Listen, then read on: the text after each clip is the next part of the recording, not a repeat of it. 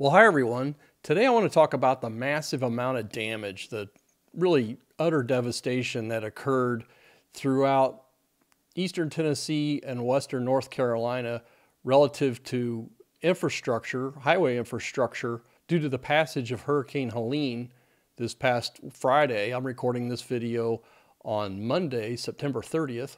As it stands right now, hundreds of roadways and bridges are closed throughout eastern Tennessee and western North Carolina. Here's an image of a road section on I-40 that was undermined. This is a few miles south of the Tennessee line in North Carolina. Another bridge that's been washed out, no doubt due to scour of the pier foundations. You can see another section here that's eroded away, this roadway section. There's videos showing traffic passing on the other side by motorists who were unaware that the adjacent roadway was completely undermined. So pretty scary situation. So right now, I-40 is closed indefinitely in North Carolina, and this is a result of mudslides, dead trees covering the roadway, just a huge mess. Now let's look at the passage of the hurricane through this area.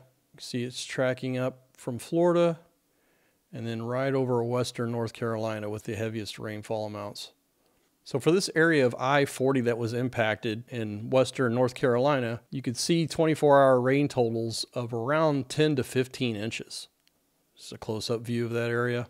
I believe this has set new records, although people have better things to do right now than to update meteorological records. A search of the internet indicated that for a 24-hour period, the record rainfall in North Carolina was 22.2 inches that occurred in 1916.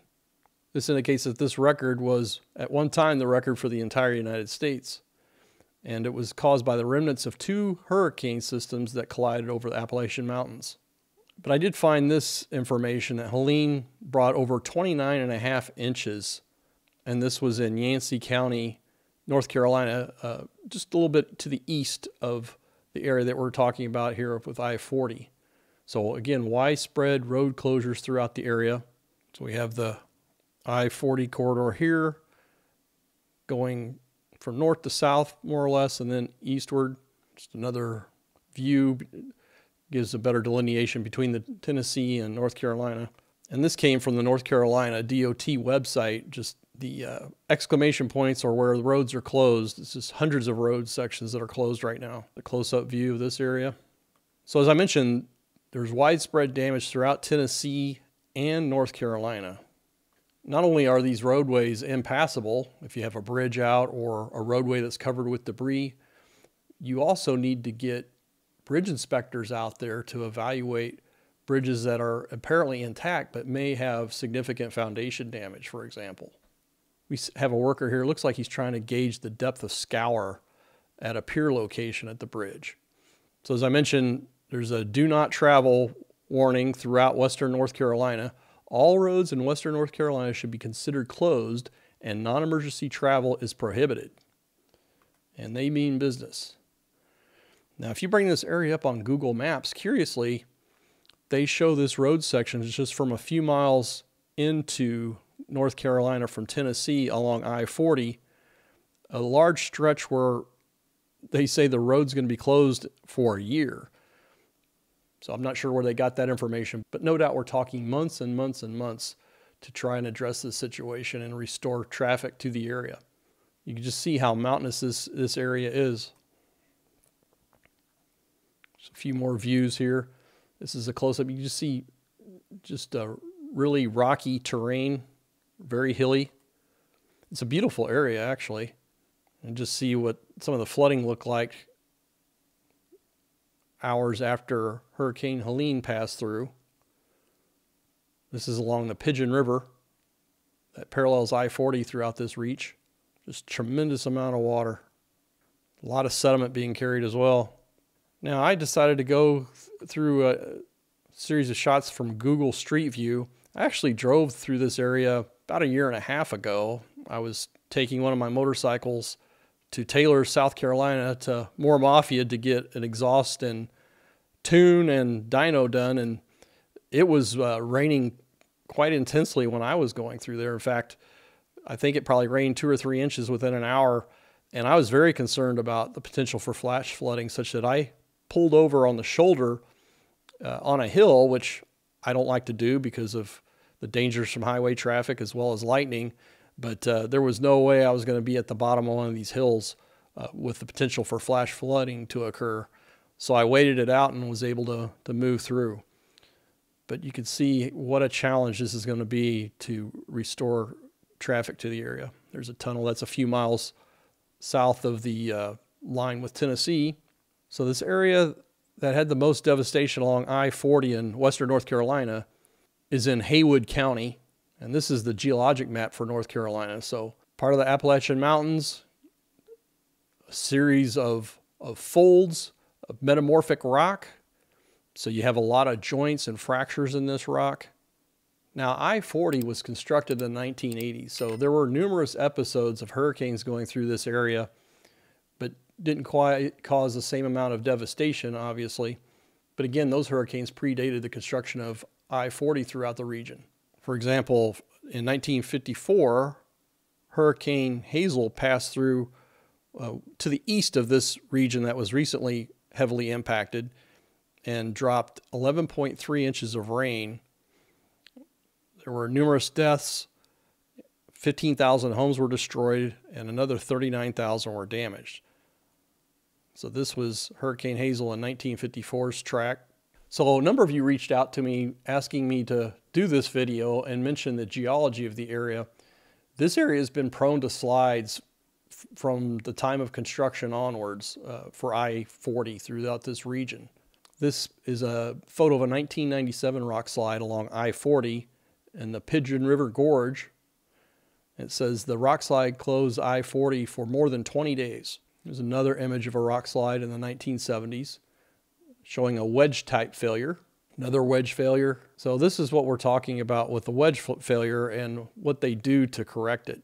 It involves drilling and blasting to essentially get rid of the more broken up rock and create a more favorable orientation of the rock relative to the roadway. Now, there's a lot to siting a highway throughout an area. You have to look at the grades, the change in elevation along the roadway, the type of curvature that you have.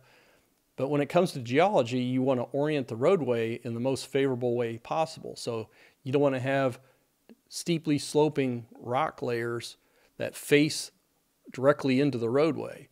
It's preferable to go perpendicular to those bedding planes if you can. So there's a lot that goes into siting a roadway, but ultimately there's sections that you just can't optimize and you have to deal with ongoing problems with landslides. Just again, going back to this period here in the late 80s, just a lot of work to dress up these slopes, trying to clean up these wedges. If you can make out near the center of the photo, there's people doing what's called hand scaling. They basically take pry bars and knock off loose pieces of rock to drop them down below so that it doesn't happen in an unexpected fashion. That Google Street View showed us going through that tunnel here, and this tunnel entrance was covered up due to a rock slide back again in the 1980s. Sometimes there's fences that are constructed to catch these large pieces of rock that move down slope, and ideally you want to catch these rocks higher up the slope before they get much momentum going downhill. This is a platform that's suspended by a crane. It's used to drill rock anchors or soil nails into the side slope.